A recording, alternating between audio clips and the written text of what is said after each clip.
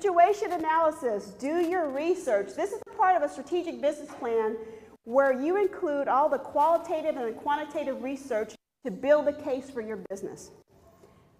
Primary, secondary research, consumer insights, etc. Here's what it means for you in terms of strategic career pathing. You want to do your research as well, internal and external. So internal research, I mean be very introspective.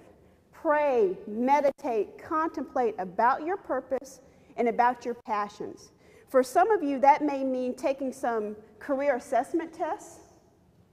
For others, that may mean reaching out and engaging a professional career coach to help you strategize your career plans. So do your research. And in terms of external research, some of you already know that, hey, you're in the right industry, you're just with the wrong company or the wrong organization, or you might be in the right company but just in the wrong department.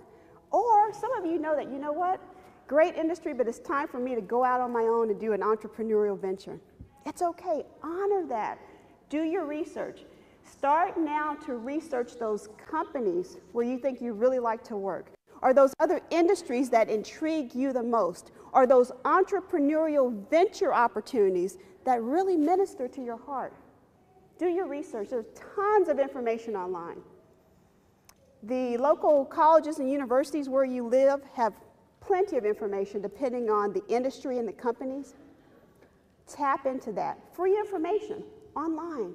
The local chambers of commerce have tons of information on business trends and economic and socioeconomic data too. So tap into that, but do your research.